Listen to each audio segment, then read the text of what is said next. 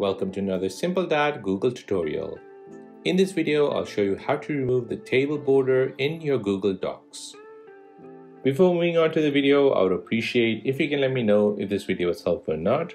You can do this by hitting the thumbs up button or the thumbs down button. Google Doc now allows you to insert table into your document. However, there might be a time where you don't want any borders on your table. So let me show you how to remove these borders on your table in Google Doc. So first, open up your Google Docs. Insert a table in your document.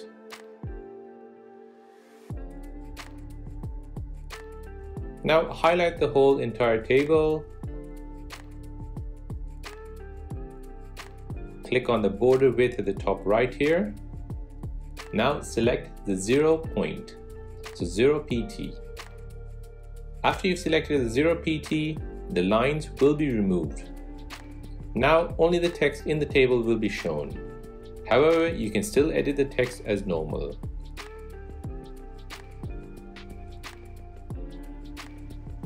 If you want the lines back, you can bring it back by selecting the whole table again, then choosing the border width option and selecting at least 0.5 or 1 point. And that is how to remove table borders in your Google Doc.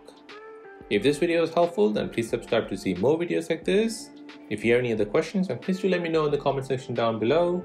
Thanks for watching and see you in the next one.